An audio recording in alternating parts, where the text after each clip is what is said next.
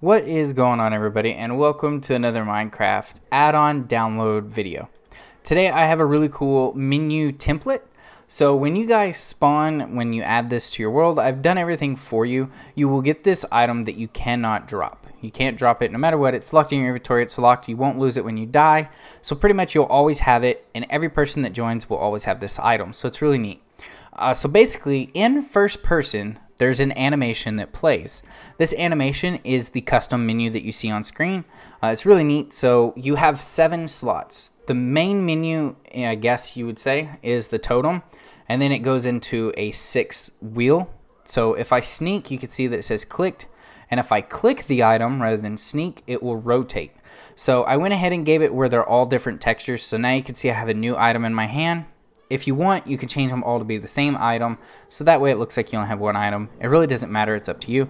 I left everything in this template so that you could easily understand, and I'm going to show you guys a little bit. So I'm kind of in a windowed on the desktop, as you guys could see this around the screen. But basically, if you click, you could go through all of these wheels here, and it'll go back to the main one. But if I'm on the bed and I click, it's 1, 2, 3, 4, 5, 6, and then of course, if I go back to the normal one, it's regular clicked. So you have 7 custom commands on side of an interactable GUI through animations and animation controllers. Let me kind of show you guys what I'm talking about. So other people can't see this. It's only in first person, and it's multiplayer friendly, which is pretty neat. So if you get off, yeah, you can do that. You can't throw it down, but if I click it and say I want to keep it on heal, say the potion's a heal command, I could sneak and heal up or something, run off, do whatever. I'm getting low on there, so come back. You know, I want to check out the info for the server or something. You know, you guys could come up with cool stuff.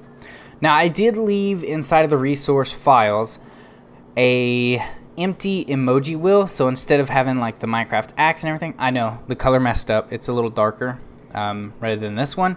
I messed up, but it's just a template. You guys can fix it. I wasn't expecting y'all to keep this original wheel anyway, but you could change this however you want. But it's meant for you to like change however you want. So let's take a look. Inside of the resource files, I did leave a blank emote wheel, so you guys don't need those icons. You can put whatever you want there.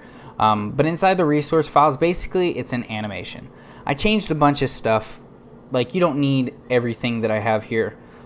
This is more for beginners, so you can see what I'm doing and kind of use it if you want. It works either way.